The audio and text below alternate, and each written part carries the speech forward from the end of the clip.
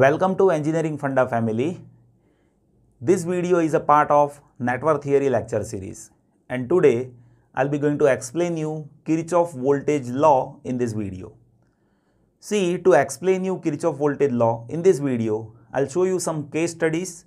By those case studies, you will be able to understand how we can identify current in loop as well as how we can identify voltage at any point in given loop. So before we see case studies, let us try to understand first what is Kirchhoff voltage law. So see, Kirchhoff voltage law states that algebraic sum of voltages in loop will be 0. Let me mention that first. So Kirchhoff voltage law states that algebraic sum of all voltages in loop must be equals to 0. Now see, the meaning of algebraic, that is polarity wise summation, right? Now what is the meaning of polarity wise summation of voltages in the loop? So let me explain you that for all elements, so that will be more clear. So what I'll do is, first I'll consider one battery. You see here I am considering one battery, and that is having positive terminal over here and negative terminal over here, and let us say this battery is having voltage V. Now in this battery, if you go in this direction, then it will be opposing energy of this battery. So if you move from plus to minus through this battery, then this potential should be considered as minus V, as it is opposing the energy of this battery. But when you move from the direction of minus to plus, at that time it is there in the direction of energy of this battery, so that will be considered as plus V. So this is first polarity that you should remember about. Now second, that you need to understand it for resistor. Now through resistor, if I say current is I, so in that case there will be voltage drop that will happen across this resistor. So the voltage which is considered in loop, that will be minus, as it is getting dropped through this resistor. So minus I into R, that should be the polarity. If you have inductor and it is having inductance L, then if I say current passing through inductor is I, then voltage drop across inductor, that should be considered as minus L di by dt. If you have capacitor and if capacitance is C, and if I say current passing through capacitor is I, then voltage drop across capacitor, that should be considered as minus 1 by C integration I dt. So main thing that you need to focus about based on voltage, where if you move from plus to minus, then voltage should be negative. If you move from minus to plus, then voltage should be positive. And as voltage is getting drop across elements, that should be considered as negative. As we know, across resistor voltage is IR, across inductor it is L di by dt, and across capacitor it is 1 by C integration I dt, minus sign that you will have to keep. Now let us try to understand this Kirchhoff current law by one practical example, where I'll explain you case study of it, so that will resolve your understanding furthermore. Now here we are having one loop, you can observe, and if I say in this loop current I is flowing like this, right? Then we are deal with to apply KVL in this loop. So let us apply KVL in this loop. Now when you apply KVL in this loop, then you see we have voltage source that is happening from minus to plus, right? So as it is happening from minus to plus, you will have to consider that as plus V, and voltage drop across resistance R1, that is I into R1, so that should be minus I into R1. Voltage drop across R2, that is I into R2, but as per polarity it should be minus I into R2.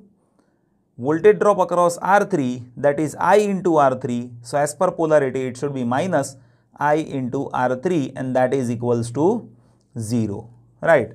So this is how we can apply KVL. Now let me simplify this further. So you see what I am doing now. So here what I'll do is I'll keep this V on one side and I'll take all these elements on other side. Usually I do this practice when I solve problems based on mesh analysis and nodal analysis. So that's why I am saying like you should keep that on other side. So if I keep this on other side, it will be I1 R1 plus I2 R2 plus I3 R3, right? So here you can observe that here we are having summation of voltage supply, and here we are having algebraic sum of voltage drop across element. So whenever you solve KVL equation, at that time what I request is you just see the direction of voltage source first. If it is happening from minus to plus, you consider that as plus, and if it is happening from plus to minus, then you should consider that as minus. And on other side you should keep other elements and just do summation of it.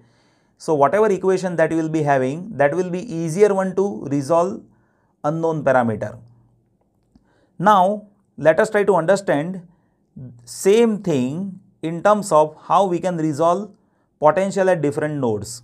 So for that what I'll do is I'll be going to consider values. So now what I'm doing is I'm considering this voltage is 10 voltage, this resistance is 5 ohm resistance, this resistance is 10 ohm resistance, and this resistance is 15 ohm resistance. Now what I'll be doing is I'll be calculating voltage at all these nodes which I'm going to mention over here. So let us say this is node A, let us say this is node B, let us say this is node C, and let us say this is node D. So what we will do is now we will solve voltages at nodes, right? Now you see in this loop we have only one voltage source. So obviously this positive plate that will be having plus 10 voltage. So I can say that VA is equals to 10 voltage, right? And at this node, as negative means ground is connected, this VD voltage that should be 0 voltage. Now how to identify voltage at B? So when you want to calculate voltage at B, then you see here we have VA voltage, and from this 10 voltage somewhat voltage is getting dropped across R1, and that dropped voltage will be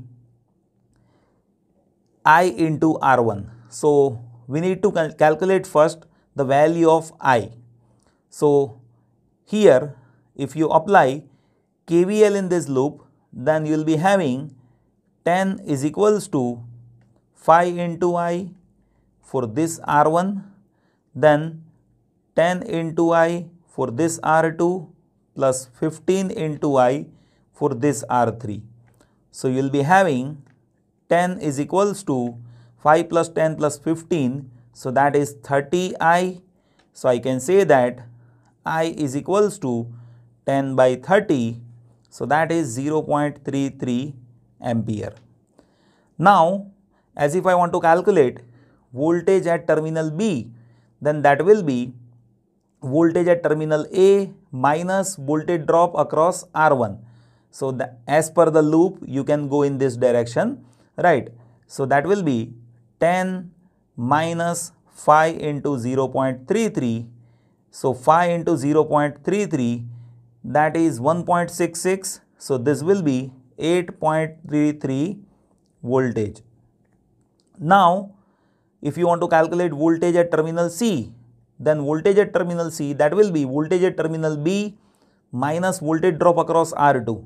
So voltage at terminal B is 8.33 minus voltage drop across R2, that is 10 into 0.33. So this will be 8.33 minus 3.33. So that means it will be 5 voltage. Now if you want to calculate voltage at D, then you see voltage at D will be voltage at C minus voltage drop across R3. So that will be 5 minus 15 into 0.33. So 15 into 0.33, that is 5 only.